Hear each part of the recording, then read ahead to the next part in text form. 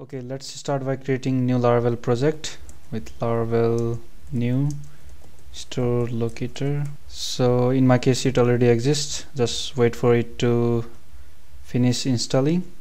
Once that is done, okay, so I've opened the project in PHP Storm. So let me quickly go through all setup steps, although I've already completed these steps. I've also listed these instructions in GitHub repo. You can follow there, follow the instruction listed there. Okay, let me go through those steps quickly. So first thing we want, you might not have this .env file, so just save it as .env file, and I put all information like database name, username, and so to generate this key, just run php artisan key generate, and it will generate key.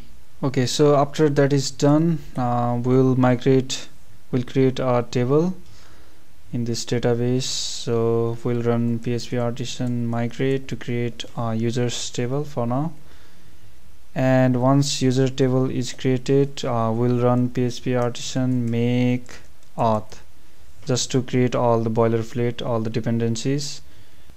Okay, once php artisan make auth is done, you'll have this layout. So my app layout looks like this. Again, I will put this starter template on GitHub. You can download from there to get started. Okay, so I've done php artisan make auth just to make these boilerplate by default. Okay, after that we are done with this Laravel stuff. Now we need to install all npm dependencies listed on package.json. So to install all these, I've already run npm install. Okay, so after npm install is done, first thing we'll install is vuetify to make the templates. Okay, so go to vuetify.js and in get started section. So if you are making new application, this is for you, but we are implementing this on existing application, so we'll install it by this. So I don't want to spend much time on this installation stuff. Just install these and then copy, add these to, just go to app.js, inside resources assets.js, and you just need to import vuetify and use it as vuetify. That's it. For now, just ignore these. So it will integrate the vuetify with Vue. So it will just add JS components. In order to integrate these, you also need this CSS. So just to integrate that, just copy that, and let's go to SCSS. So it will be also inside resources assets, and I've imported that like so. So this tilde sign will go to node modules folder, and then vuetify distribution vuetify.min.css.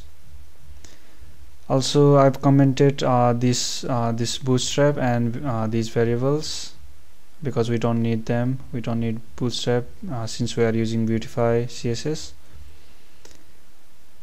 And this SCSS and this JS file are compiled using Laravel mix.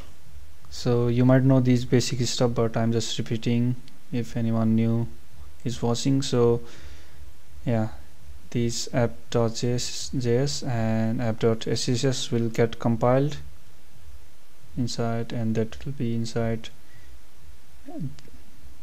JS app, these two files. So these two files corresponds to these two files, and in our layout.app we are referencing these two files, so assets.css and assets.js. And as you can see, I've removed everything and just included this shop layout component, which is vuetify component, which we'll add next.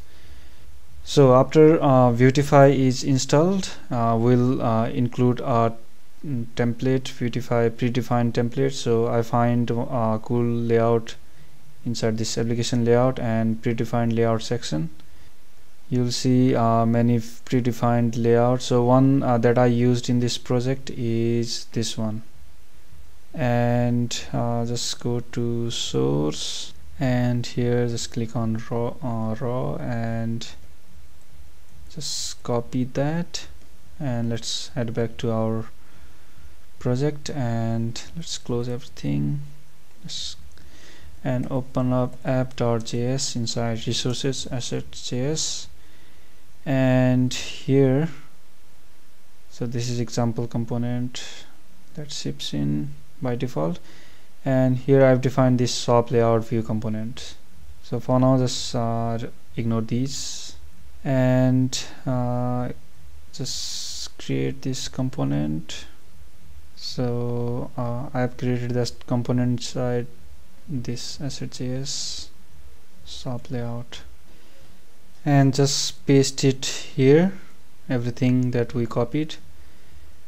Okay, so now we have this app layout shop layout component which we can use in our layout app like so. Okay, so in web.php I have this only one route, home route, and which is pointing to, so this comes by default, everything is default, I haven't added anything. So let's go to home controller and I've disabled this auth. For now we don't need, if we need in future we just enable it, and that's why I've used that. Here we are loading the home view. Make sure to run npm run watch. Okay, once that is compiled down, if we go to the, okay, so you'll see that exact template.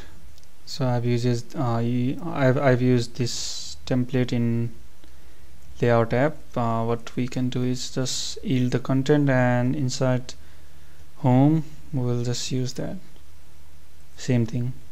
Okay, so this is the basic layout, and now next we'll need a Google Map. So the easiest way to integrate the Google Map with Vue, so otherwise you can easily make a new component and do that. If you want, we can do that in other video. So to avoid that repetitive task, we can use this Vue to Google Maps plugin, which is really popular. You can see download in last day. Okay, so let's start by installing this. So we'll keep this running and open up new terminal. Okay, once that is done installing, we can, so the way I integrated this is just copy these two lines, and let's go to, let's close everything, let's go to resources assets.js and app.js, and here I've included that, so I've imported, so we can use these two lines. So we have pasted these two lines which you copied from here, and here you need to use this key and use this places. So to get key, here is a very clear instruction, you can follow that. So generate and Google Maps API key, just go to this URL and just follow along, very easy. Okay, after this package is done installing, then the way I integrated this in my application is by using this, making a new template.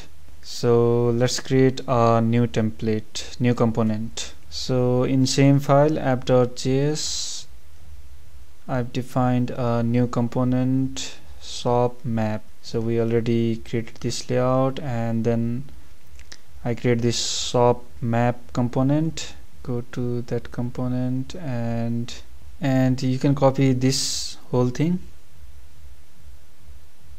this template up to here. Yeah, you don't need to copy these stuff. Let's go back and let's just paste it up to here. Okay, and this data stuff you can copy from here. So inside the script tag we have these component. Okay, so basically we are using this gmap component provided by that package, and inside that component we are creating marker, and we're looping through all these markers listed here and displaying that marker inside that map.